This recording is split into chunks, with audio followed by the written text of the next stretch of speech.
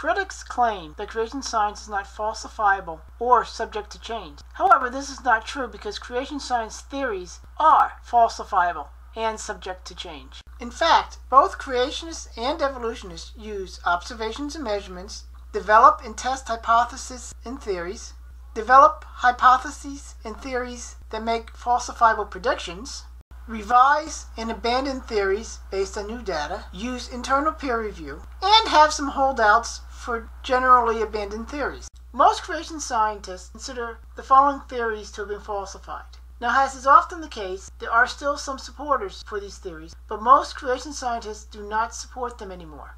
The canopy theory was developed in the early days of creation science, and it was years before its validity could be checked.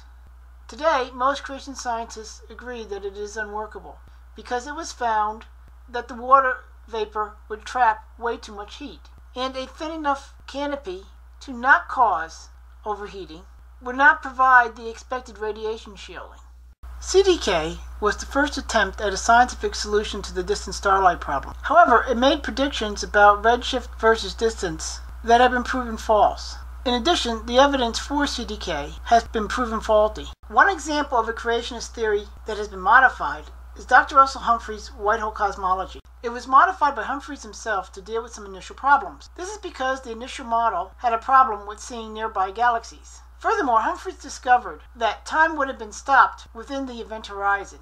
And the basic concept was expanded on by Dr. Hartnett by applying cosmological relativity to a bounded universe. Here are some creation science theories with successful predictions. Accelerated nuclear decay successfully predicted zircon-helium diffusion rates. Humphrey's model of planetary magnetic fields not only successfully predicted the strength of Neptune's magnetic field, but it also predicted the observed decrease in Mercury's magnetic field.